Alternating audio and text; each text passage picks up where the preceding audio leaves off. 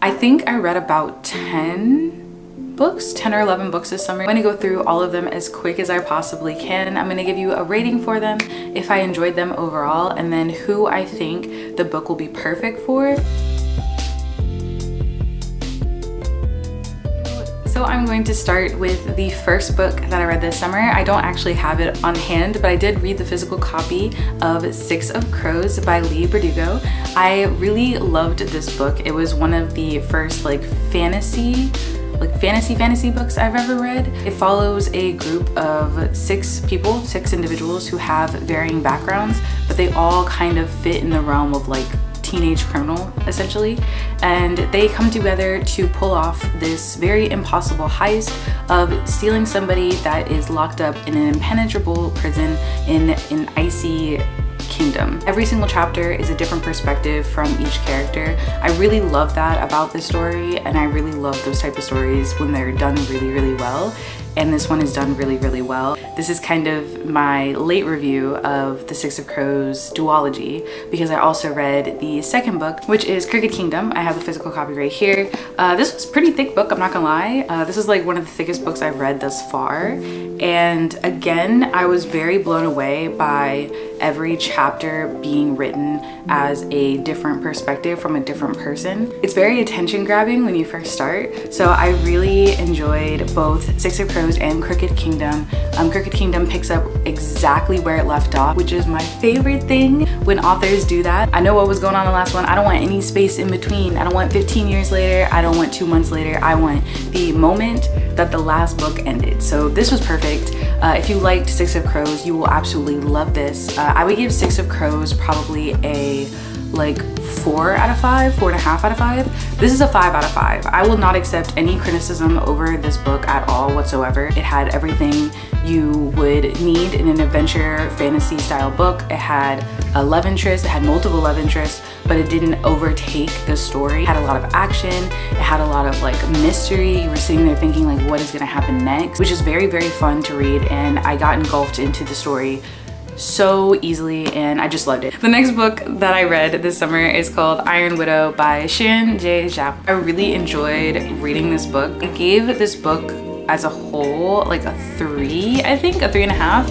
I think it's a very well written book. I think the story is really interesting. A teenage girl who is in this super patriarchal society where everything is hyper focused for men. Women are thought of as literally just to make more children, preferably boys, and then to fight in this war. And it is a mech story, so it is about giant fighting robots. The main character ends up enlisting so she'll get revenge for her sister who was killed by one of the pilots. The pilot system is set up as 1 man, 1 woman in each robot. The men basically overtake the women in power level, and so they kind of kill them. So it is a very intricate story. It is very interesting. I was not expecting a lot of the things that happened in the story. Kind of started to lose me, and I will say it's my own biases, because when I was reading a part about her family, just reminded me a lot of my family, and I was very not cool with the way that everything happened after that. The end though, the end of this book is extremely satisfying. I will say that. That is an extremely satisfying ending. That's how you make an ending to a book. The fighting stuff, I wasn't really interested in. I was more interested in the dynamics between main character and her best friend, and then her new pilot partner. It is an extremely queer book as well, which I really loved. The major point obviously is gender roles and how they don't matter in actuality. The character herself is very gender fluid in the way that she thinks. If you like drama, action, giant robots, this is probably the best you're gonna get. This book that I read is actually the Kindle version. It is This Poison Heart by Kaylin Barron. It is an amazing book. I really enjoyed every little aspect of that book. As a whole, I would probably give it about a 4 out of 5 or 4.5 out of 5. This was my first introduction to Barron's writing, and I was so intrigued. It felt like home in a sense. The descriptions for things, the little jokes for things, because all of the characters, as far as I can tell, are all black, doing things that I do, like wearing my bonnet. So those are little very small aspects of the book, but it made it feel very homey, and very, very relatable. It is about a teenage girl who has these very interesting powers. Plants just seem to be attracted to Bree. I'm gonna call her Bree because that's what everyone in her family calls her. She is just extremely well versed when it comes to like botanical life. Trees, little flowers, grass, like plants of all different kinds love her, and they always try to like reach out to her. You find out that her birth mother had a sister, passed away, and left the entire estate to Bree. Both of her moms, and when I say both of her moms, I mean she has two moms that adopted her. Let's go gays. And so you go to the estate and things are not as they seem. Estate might actually be a missing link to how Bree got her power, what her family, her birth family was like, and everything else that comes along with getting a free house and a free special poison garden that's in the backyard. It's a lot of magic. Greek mythology has like a twist in it as well. Loved how realistic everything was, even though it is 100% like a fantasy story. The next book after that is This Wicked Fate. It is part of the duology of This Poison Heart, This Wicked Fate.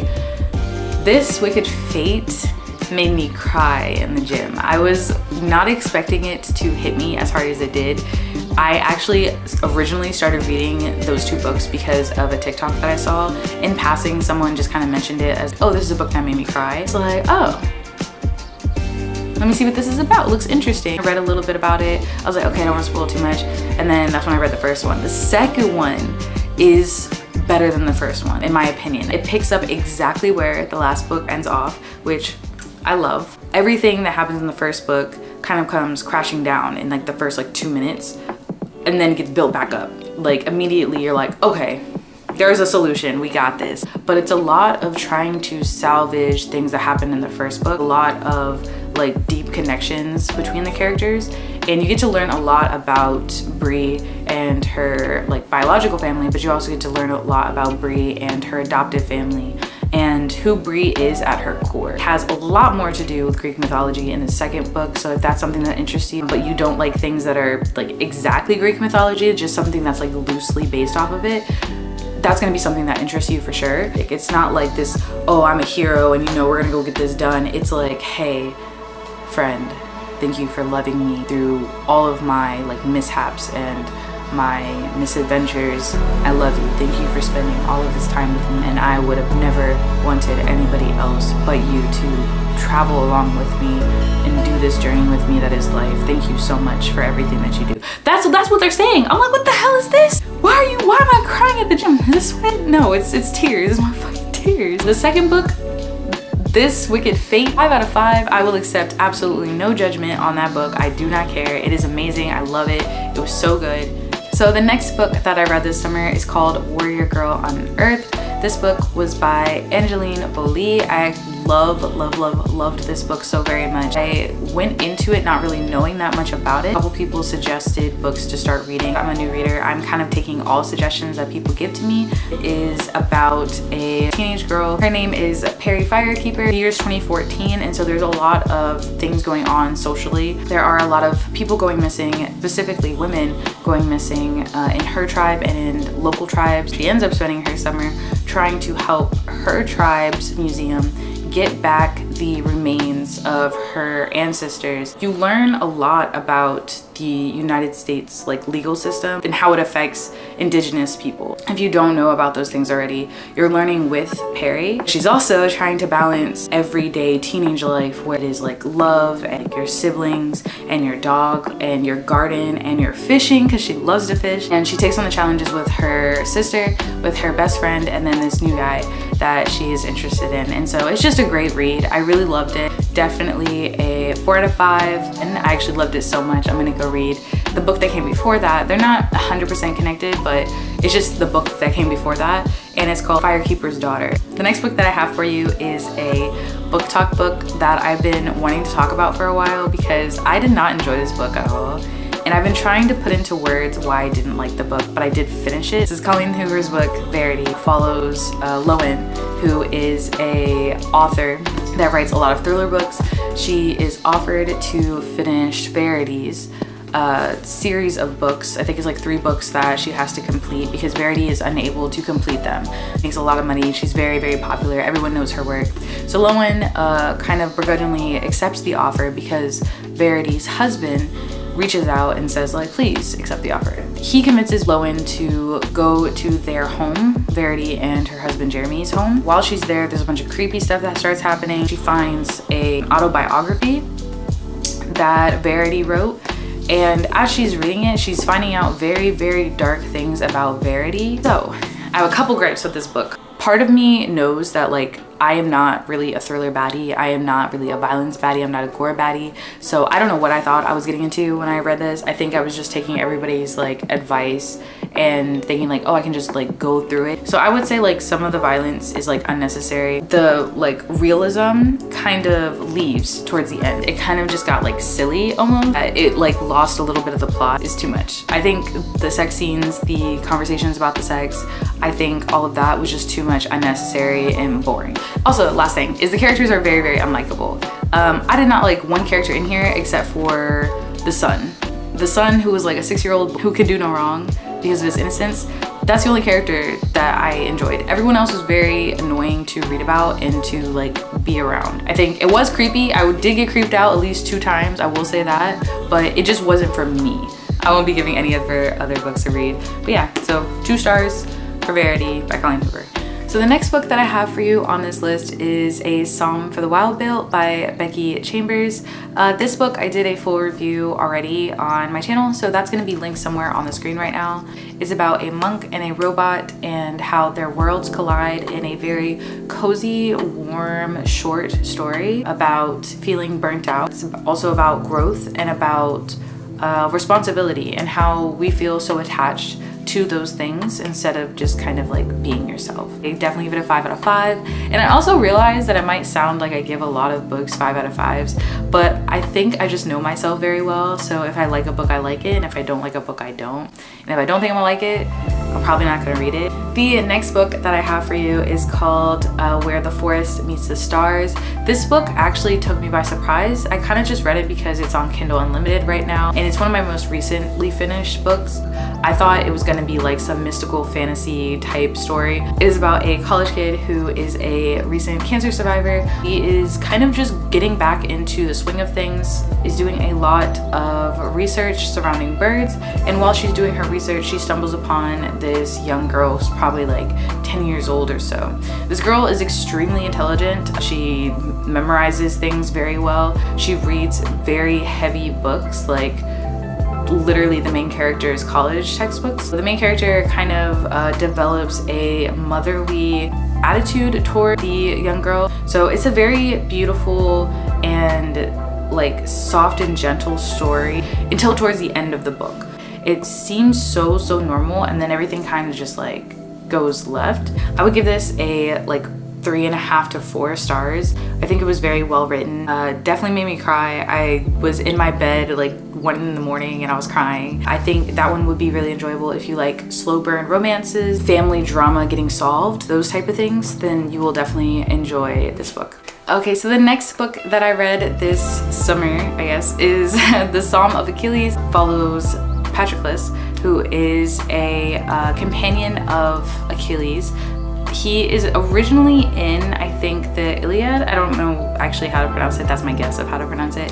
This book kind of takes their relationship and like tells the entire lifespan of Patroclus. He was born, how he was exiled, and how he met Achilles, and then how their relationship blossomed, and then how they went to Troy, everything that happened while they were at Troy, and then also both of their demises when they have passed away. I actually read this in between This Poisoned Heart and This Wicked Fate. I was recognizing some of the names in both stories, and so it was really fun read. It was very heavy. There is a lot of content warnings. I did have to skip like a couple things. I'm not a huge smut person. It's just not my thing. That's also why I don't like romance, because sex scenes just feel awkward to me. Like reading about how people talk to each other and how they love each other, and because I'm a huge like words of affirmation person, but like the physical stuff, I'm just boring, skip.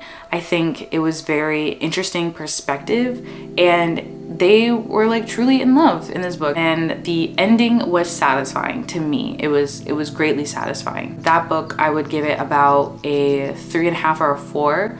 And if you are into like queer stories, like I was talking about earlier with This Wicked Fate, then if you love Greek mythology, you'll probably love this. Double check with all of the content warnings and everything else to make sure that this is something that you will like to read or be interested in reading. Right, and the last 2 books that I read this summer, I actually finished the last week of August, which was last week. So it is the Cirque du Freak stories. Vampire's Assistant is the second book. I can't think of the first one. Cirque du Freak, A Living Nightmare, and Cirque du Freak, Vampire's Assistant. Because if you don't recognize them, they are children's books. The reason I read those is because I'm doing a video right now where I am rereading all of the books that I read as a child. I don't want to spoil anything about that video because it's going to be coming out. It's also going to be a vlog, so it's a lot of me going to bookstores, going to the library for the first time here. First one, the second one follows Darren. He's like in middle school, I believe, ends up becoming a half vampire, and he has to follow his vampire guardian around to learn how to be a half vampire, and in the process he works at the Cirque du Freak. So it's a really cool, fun series, but it's also really scary. When I was a little kid, I remember reading it for the first time, or reading like a horror series that was very violent, very gory, very bloody. I literally stopped reading Twilight as a kid to read the Cirque du Freak series, but I don't want to say too much else about the books. You can just watch that video and get more information about how I felt about those books. All right, so those are all the books that I read this summer. Thank you so much for watching this video. Like I said, I do have some more really cool stuff coming up, and enjoying my stay on BookTube so far. I'm really excited to be doing even more things in the future, and if you would like to follow along with my new reading journey, feel free to subscribe, to like this video, tell me your favorite part, or tell me what books you read this summer. Thank you so much for watching this video, and I hope to see you in the next one. Bye!